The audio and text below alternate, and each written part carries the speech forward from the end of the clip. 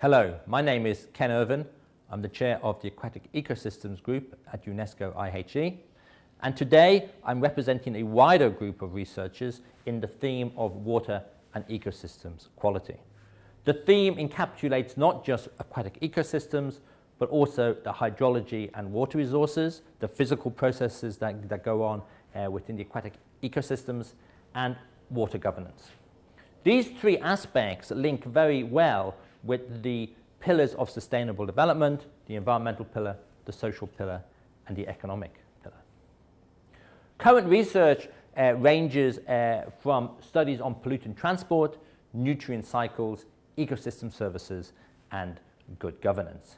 It includes projects on fisheries management in Lake Victoria, sediment and pollutant transport in catchments in Ethiopia, wetland processes and livelihood support in Kenya, and basic ecosystem functions and processes in a range of different wetland types. It also includes studies on coastal as well as inland pollution.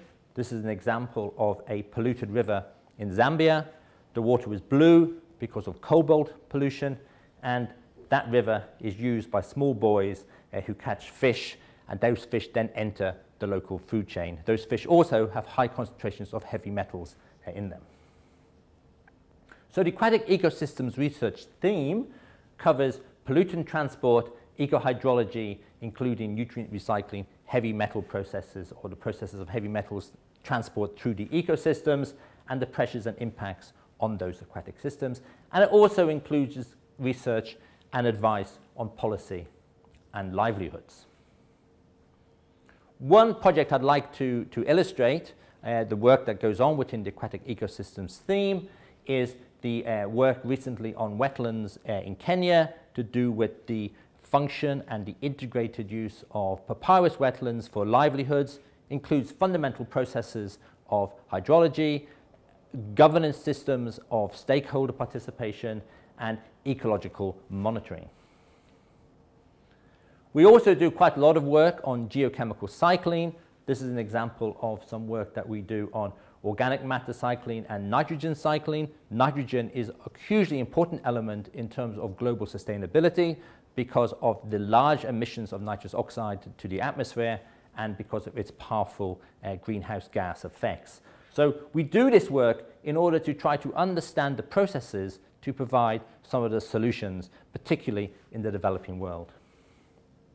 But you cannot have research without education, and we have programs in UNESCO-IHE that links the research output to educational programs. We have joint programs with a number of partners across the globe, and particularly in terms of aquatic ecosystems, we have a joint program in limnology and wetland management with partners in Kenya, in Egerton University, and in Boku in Austria. Our outreach includes a fora and discussion groups on trying to translate research into policy developments. This is an example of a large meeting we had this year, Wetlands Wise Use Smart Plans, that was held in Kigali, which brought together over 100 active participants in wetland management across the continent of Africa. 26 African countries were represented at that meeting. Looking forward, we are recently involved in guidance with United Nations Environmental Programme on water quality standards. We've recently run workshops on linking the valuation of freshwater ecosystems with wise use. And we have just had a special issue produced in Wetlands Ecology and Management, for which staff at UNESCO-IHE were guest editors.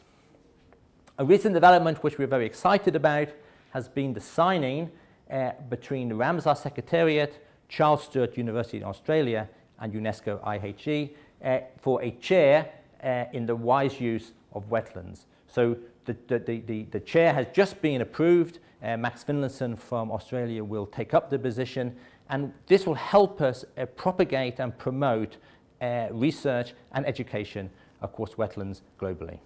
Thank you very much.